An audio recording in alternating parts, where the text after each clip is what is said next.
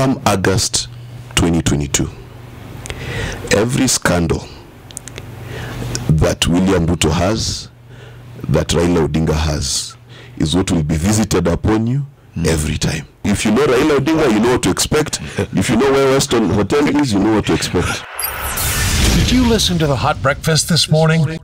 Here's what you missed. You know, the subject of the week since Friday, the announcement of the death of Kenya's third president, Mwai Kibaki, and the body's been lying in state the last 3 days. Today's the last day. Tomorrow's the last day. Today.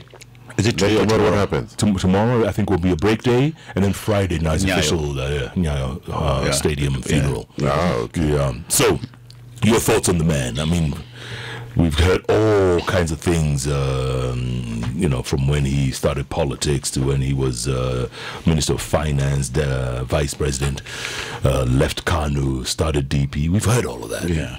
Well, he's a man with a checkered history, and it depends on how you want to look at him. And the argument I have with everybody, if you want to understand who Mwai Kibaki was, you've got to look at 2007. Yes. 2007, whereas people say that he was the most popular and best president, he nearly lost that election. And by some accounts, some say that he did lose. And that tells you that 50% plus one of the electorate did not think that he was a good leader. And that's really Mwai Kibaki's history. For a lot of the time, simply because you know, he's not considered as one of the fighters for the second liberation, and this is the only dot that you will find in his resume, among others, that in 1992 he resigned last minute. He is famously known for saying that trying to destroy KANU is like trying to cut a mugumo tree with a razor. So his history in that regard is checkered, but his history as an economist and his work at the helm of the finance ministry in the 1970s, where he grew the GDP of this country through the 60s and 70s at 7% every year, is a big deal. When you look at how he changed the economy of Kenya between 2002 all the way to 2013, is a big deal. He's the only president on record by the who grew our economy beyond 10% per annum, which was a big deal. This was in just after the promulgation of the constitution. So he is a man with a checkered past. He has done a lot of great things, but there are also things in his life that have questions, and I think it's only fair to his memory to remember him accurately, not to say that the dead make no mistakes. I think Kibaki grew or became what you would call a politician per se by, you know, getting hard hit by the policies of KANU back then. But when he became himself, I mean, you have to go way back when he was MP for a place called Donholm. Do you know Donholm, the constituency? And then Bahati. It is the current Bahati. And then to Odhaya. But, you know, I've been reminiscing something, guys. When Kibaki was taking the reins of power, and this is something that I said this week, when he was taking the reins of power, we all knew he was not 100%. He was quite sickly. And his second term, actually, things got worse. So, Nick, think about this. What if Kibaki took the reins of power when he was 100%, the Kibaki of the 90s? What more could he have done, Mark Bichache? What more could this country have become? You know, the question you're asking is quite interesting, because the argument has been had that Kibaki was actually a spoiler for Matiba in 1992. And I'm sorry for playing devil's advocate, because I am not an African liberal.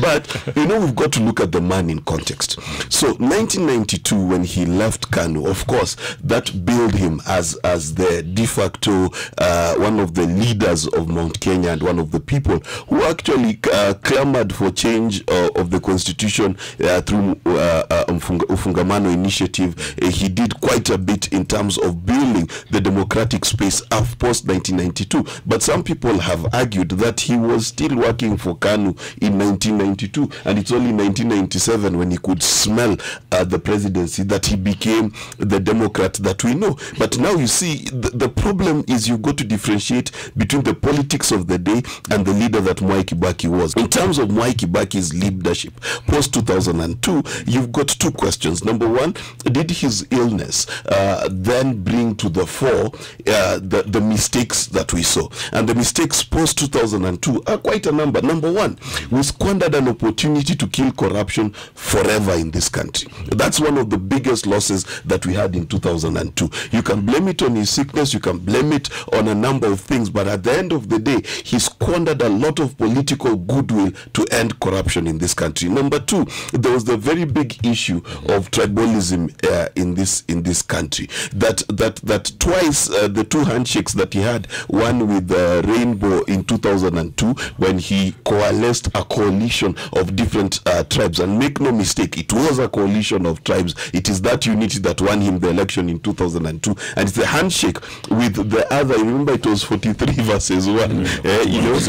It is that handshake that brought again unity to this country. So he has again a history of bringing peaceful existence into this country. But then again, you've got to look at the other side. When he received the reports that there could be probably tribal clashes post the elections 2007, did he take enough initiative to stop it? So it's a checkered past. I want to be very real to the history and the memory of a man I deeply respect, and I think it's only the honorable thing to talk about his good, his bad, and none of his problems. Granted, Mark, but you have to remember the checkered past that you're talking about, and even the conglomerate of people who came in 2002 after they removed Kanu from power. You have to remember it wasn't Kibaki alone. The fact that we all agree that he was sickly at that particular point, he needed much help from the people he trusted, and probably, Mark, they never lived. They never lived to to do part of their promise. And when you talk about the issue of corruption, who fails to remember that some of his closest lieutenants, the likes of Chris Morogaro, they were Kimbizwa out of State House. Reason being that there was something that pointed to them, Jeff. The very fact that everybody knew, ask him from Muthuma, Governor Muthuma, everybody will tell you, Kibaki never brought deals. He never believed in deals. Everybody will tell you. Since he was a professor at Makerere, there's nothing you can pinpoint that Kibaki did. Many other probably you can say, hey, this thing does not sit pretty.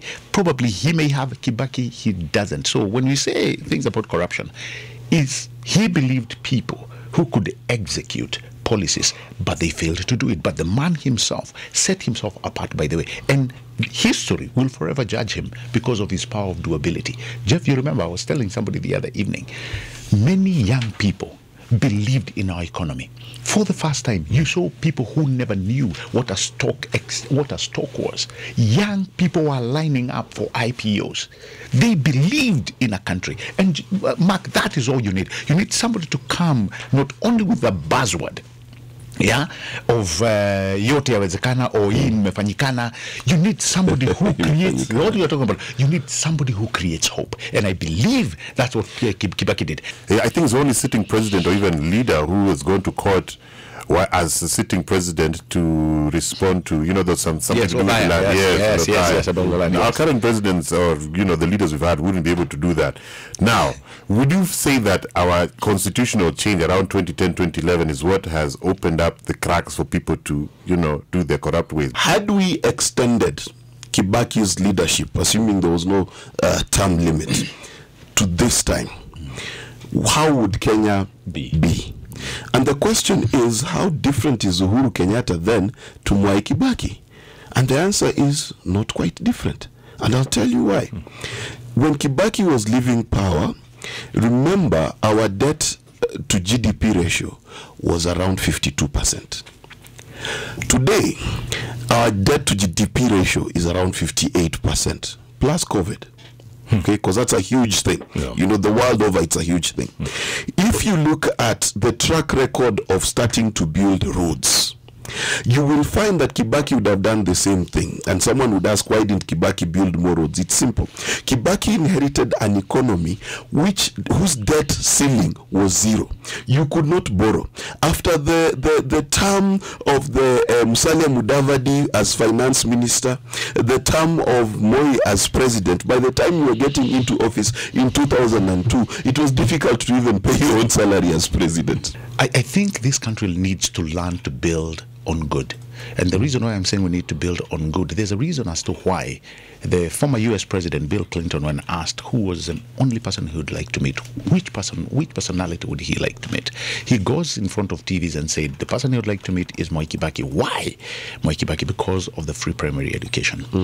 And what many didn't know, because that was the mantra that Kibaki came in when he was elected president. As a matter of fact, it wasn't even the economy. The economy was a plus, all right? But why free primary education? Because he understood one thing. No country that is looking for self-respect in this world will become anything if their labor is not skilled, if their labor is not efficient. And I believe that's what Kibaki was building. What many people didn't understand is, how do we continue building on good? I like the other day when the president put a multi-agency task force, and I actually happened to be part of that task force, of reclaiming school land. And this was started way back by Kibaki. But why was he claiming school land? Because he understood that our institution needed to grow. As our population grows, so does this institution. Because let me tell you, Jeff, there's a lot of mess. And when I say a lot, there's a lot because I've seen the data and I've been there. Some of the greatest acreages in some of our big institutions have actually shrunk. And it's not shrinking because of sheer, natural features. No, it's because of people hiving those acreages. A school that had 250 acres today probably stands at 150. Where did that acreage go? People have taken it, politicians have, And so if you go, for instance, if you go to your alma mater in New York, Jeff, you'll get lost. You know why? Because they've built the library that you left, you're told, no, Jeff, that library, no, we build a big one. It shows you that these great nations believe in the extension of academic institutions. And so I think we need to learn to build on good. Where Kibaki left, any person coming in should learn to build on good. Where President Uhuru lives, another person coming in must actually see between the differences and say, what works? What can I build on better? And what can I change? Because at the end of the day, it's changing policy, it's creating policy, it's having your own vision. But as long as you have something good that has actually been planted, that has a very strong foundation, build on it. This is how Lee Kuan Yew worked. This is how Chairman Mao worked. They did not come to invent the wheel. And there's something I think we Africans, we need to learn something. Just because Jeff was president, Naskizana. When I come in, I really don't need to rubble everything down to the ground. I can sit down and ask, hey, Jeff was able to do this, and it was good. He was able to fix free primary education. How do we increase the allotment of money to free primary? Right now, it's in tatters. There were a scandal or two during his time, Mark. I mean, everybody has forgotten Anglo leasing. Yeah. the elephant in the room. Now, if you want to know when the tide shifted in the fight against corruption, it's Anglo leasing. Why was this where the tide shifted? Up to that point, the Kibaki administration had run scandal-free. Okay, now it had run scandal-free for long enough, and then suddenly there was this Anglo-leasing thing, which, by the way, did not start during Kibaki's time. Anglo-leasing started in 1998. It was a contract that had to do with passport printing and things like that. Now, what happened was this: that number one, in the Mudavadi finance ministry, then there was a whole host of very funny contracts. A host of them. By that I mean, you'd be told this road is supposed to be built, it will never be built, money was issued, no one was accountable, and things like that. So any contract from back then had a lot of loopholes. Much of our borrowing has to happen commercially. This is why the debt during Uhuru's time is more expensive than the debt during Kibaki's time, because Kibaki was leading a least developing country. This is probably why I would like us to judge Kibaki on is, what did he do? 3 of his closest friends, when after the reshuffle of cabinet, the person we found missing was Chris Murongaro. He was not in the lineup. But something happened thereafter. 3 of his friends starting with Chris Murongaro, Muraria resigned because of Anglo-lacing.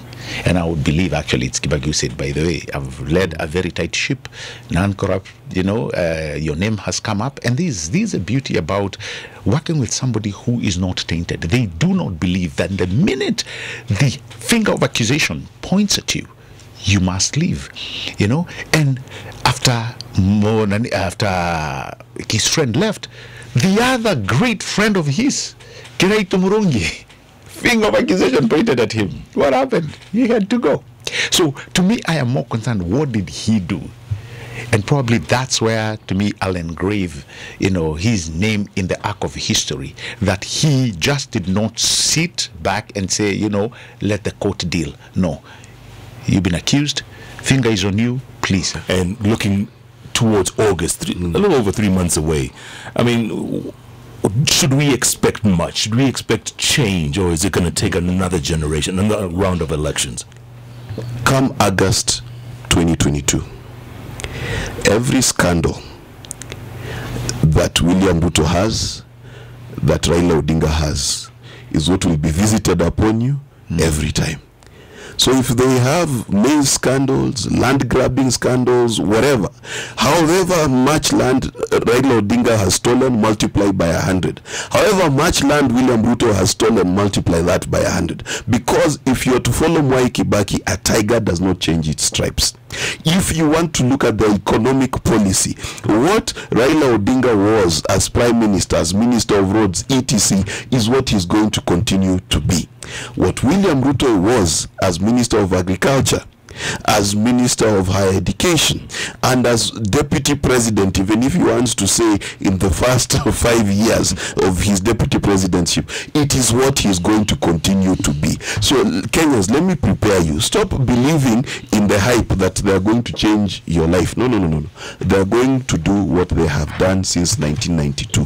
Where YK92 was and where Raila Odinga was is what they are going to do. And I say that without any fear of contradiction, because they were adults and they made a choice that when it comes to repealing Section 2A and bringing back democracy, this is where I'm going to stand. 2002, when it comes to bringing in President Kibaki, this is where I'm going to stand. 2005, 2007, where they stood is where they are today. A tiger does not change its stripes. So if you know Raila Odinga, you know what to expect. If you know where Western Hotel is, you know what to expect. Who they were is who they are. No, I think Jeff, with the 3 remaining months, in fact, it's not even 3. I think it's more or less 100 days. I think what is left is for the current president to just steer the ship and ensure that there's peace, a very peaceful transition, because that marks also his presidency. But after that, what kind of legacies would he want to see happen, or any person coming in? And this is a good thing that I've heard from both leading contenders. I've heard from Raila Odinga and I've heard from William Ruto. They are saying the Big Four makes sense. The Big Four makes sense. Jeff, I will continue repeating this because, I've really evangelized on the Big Four agenda.